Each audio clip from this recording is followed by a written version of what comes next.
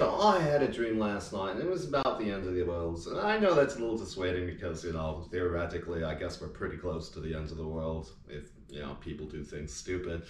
But it started out in like a sort of mall type thing, and on one of those wonderful TVs, there was like, oh no, there's a meteor coming and it's going to hit the world and everything's going to explode.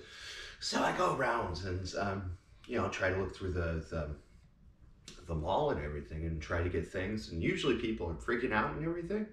But, they're being they're like, oh, what do I need for a month?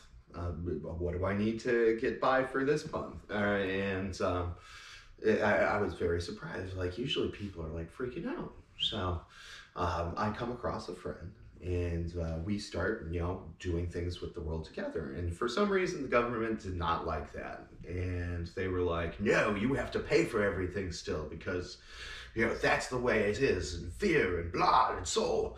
But me and my friend go around and we try to find places to survive and like lines where people are like being compassionate enough to, be like, yeah, hey, you need some food? We've got some food. Yeah, we got 30 days. Let's get this down.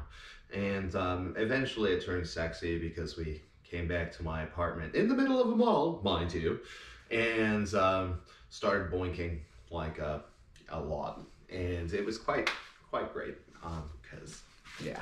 Anyway, loves, hugs, and don't let that hurt you in any way, shape, or form. I'm not worried about it. A little bit worried about it, but, I've got to have faith that nobody wants to just destroy everything. Anyway, love you!